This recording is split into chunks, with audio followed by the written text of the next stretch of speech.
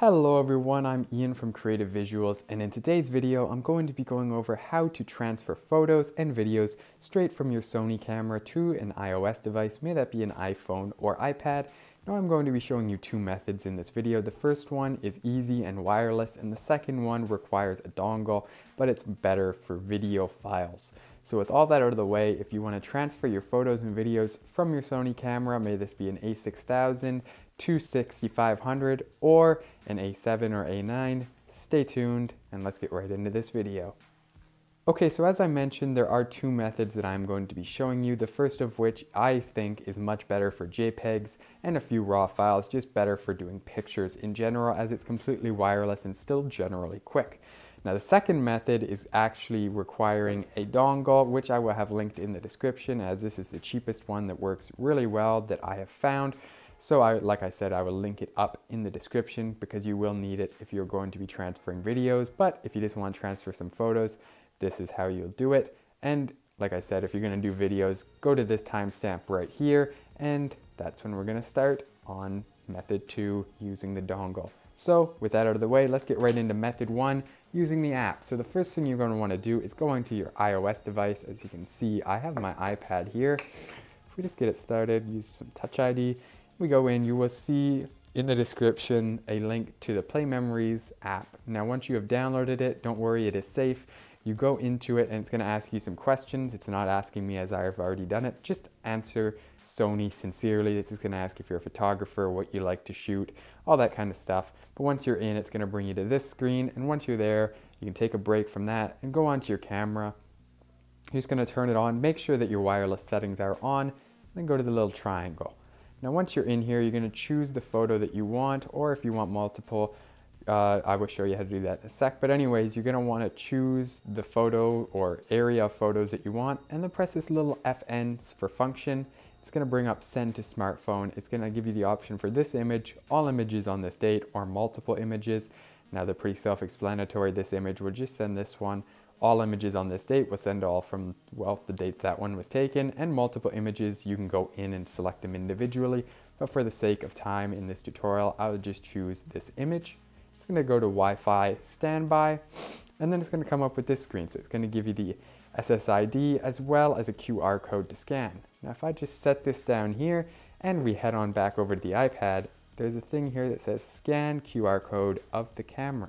I'm going to click that, press OK, and it's going to bring up the camera. So from here we can just align that right like so. It's going to give us the option to join the network, and once we have done so, it is going to send the photo straight from my camera onto here, items copied. And now if we go into images, you can see there is the image straight from the camera onto my iPad. Now just a quick tip for this before I go into the second method for video and doing it not wirelessly. If you do go into settings here, you can go to copy image size and choose either 2 megapixels, VGA, or original. So then you have an idea of how big the file size is and how much resolution you want these photos to be transferring in, depending on the storage of your device and your usage case scenario for the photo. Now you can't transfer video this way, so that is what method 2 is going to be. Okay, so now that we've gone over method 1 of using the Play Memories app to transfer smaller files, I'm now going to show you how to do video, may it be 4K or 1080p, as well as lots of RAW and JPEG photos. So as you can see here, I do have the Sigma 30mm f1.4 on my A6500, just so I can get an example shot. So I will just show you here, we are shooting in 4K at 24 frames per second. I'll just press record here, and we'll just look around a bit, show you things, show you the setup. There's the light, and don't know what we can see there, but just to show you guys that this does work. So there is the video. It is now on the card. And now if you want to transfer this to your iOS device, you're going to want to go into settings and change a few things before we get started. So you're going to want to go up to the top row and go all the way over to the setup, the toolbox icon, move over to page 4. In here, we're going to want to change USB connection. It'll probably be on auto if you have not touched this. You're going to want to bring it all the way down to MTP. Go to USB LUN setting and change it from probably what it is on right now, which is multi, down to single. move over to page 5 and go to USB power supply and just make sure that is off, because if it is on, it's going to try to suck power out of the iPad or the iPhone and it's going to give an error. So try to make sure that stays off. Now with all that out of the way, we are ready to connect it to the iPad. So what you're going to need is one of these. This is a dongle I bought on Amazon for around $14. It's basically just a Lightning to USB 3 cable, I guess. And the other thing that you're going to want to have is a micro USB cable. Now this is sometimes pretty important, having the original Sony cable that came with your camera. Sometimes if you use third-party ones, it just doesn't work for some reason. I don't know what the issue is, but just if it's not working for you, if it's not coming up, if nothing's happening, just consider that it could be the cable that is the issue. So try to use your genuine Sony cable that came with your camera. That's all we're going to need. So you're just going to want to connect the micro USB cable to the dongle. If I can get it here.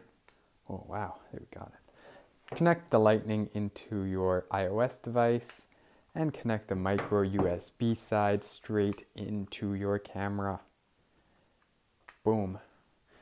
And just like that, we're going to turn on our iOS device so we can see what is going on. We have a little reading here, USB charger. This accessory requires too much power, so that is the reading that you'll sometimes get as an error just because it doesn't know what's going on.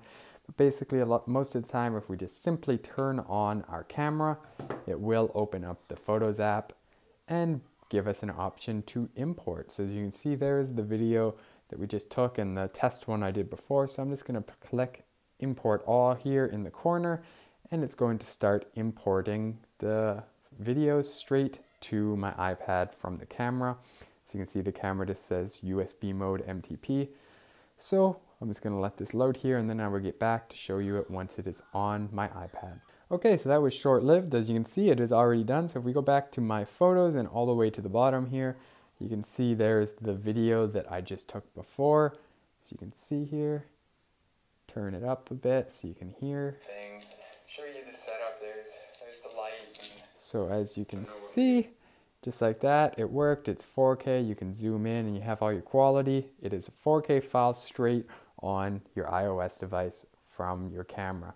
So those are the two methods I use to transfer my Sony files from my camera to my iOS device. I hope you enjoyed this video. If you did, please consider leaving a like, maybe even subscribing, hitting that bell icon.